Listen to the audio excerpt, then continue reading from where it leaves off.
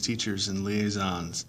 We are in the process of getting weather stations installed at schools, and I want to give you a quick tutorial as to how to set them up once they are installed.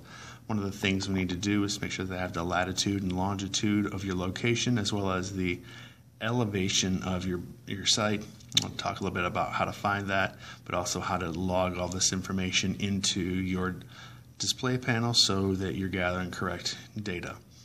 So one of the first things we're going to do is to go into the setup part of this, and to do that we're going to hit the done button, which is right here, and the minus button right here at the same time, and we're going to hold them until it changes, goes to receiving from, and it's kind of working there. We're going to hit done over here, and it's going to take us through and toggle us through a few things. Yes, ISS is on. We're retransmitting is on. I'm just hitting done every time. Now I'm going to be putting in our time, and so we're going to put this one in. We are at 11. I'm going to push the right arrow to go to my minutes and change it to 11:20.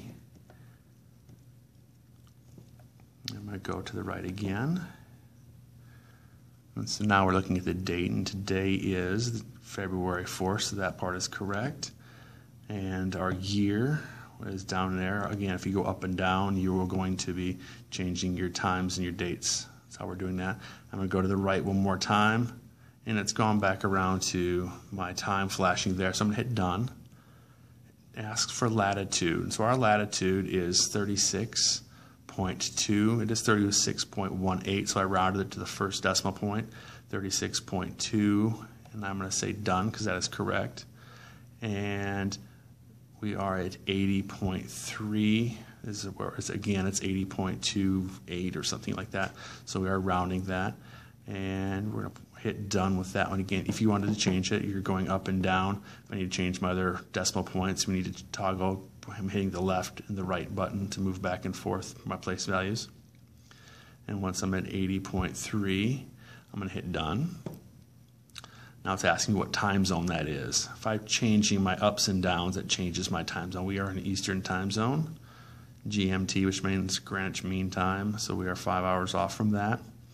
I'm going to hit done again and toggle to the next one. Daylight savings, we are on auto, so it's going to change that for us. And daylight savings time is on. We are off right now, excuse me, because this is the time of year.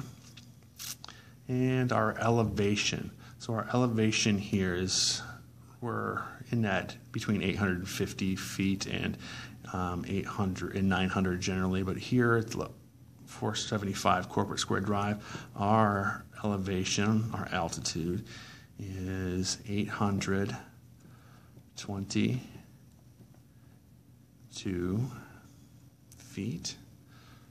We're done. And we have wind cup size for our anemometer is large. We're going to call good on that one. Rain collector is going down to the 100th of an inch. And rainy season starts January 1. I'm just going to keep that there.